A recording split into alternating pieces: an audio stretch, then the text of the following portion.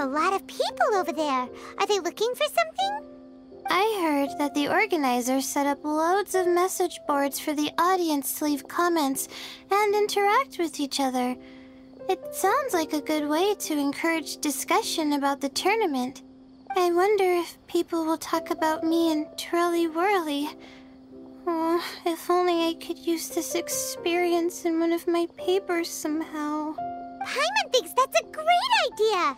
You always need a ton of information to write a paper, and you can't always get the info you need. But this time, you're the one providing yourself with the information. You can write whatever you want! That's a nice idea, Paimon. But I'm from the Ratawahiz, Darshan. The kind of information I'm gathering now would only be of any use to someone in the Amurta, Darshan. Yeah! You can provide the information to Amurta students! Maybe sell it to the highest bidder! Wait, no! Royalties! Charge royalties! Mora is a secondary consideration, but I could make it a fair trade by getting the Amurta students to read through some advanced papers for me and figure out what Twirly Whirly's kind likes.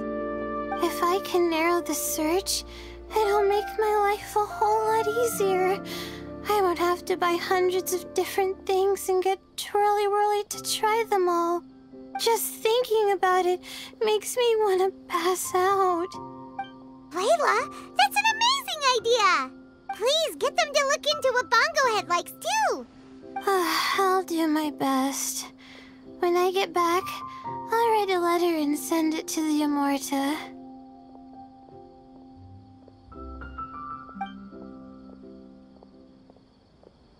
Little one, the pairings for the remaining 32 are out.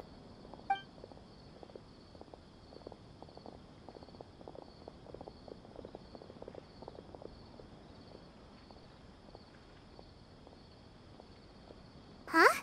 We'll be facing Soka next! Oh, I've been looking forward to this a lot. What are you so excited about? Aren't you worried that we'll knock your budding author out of the competition? If that happens, Yai Publishing House's nice little journey in Sumeru will come to a very abrupt end.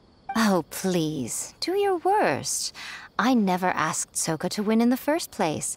Besides, maybe suffering a humiliating defeat will give her the epiphany she so desperately needs. After all, a life with no obstacles tends to narrow the mind. People end up believing that only they are on the right path. Sometimes, obstacles are more valuable than smooth sailing. Excellent. I'm looking forward to the next round. I'll await your good news.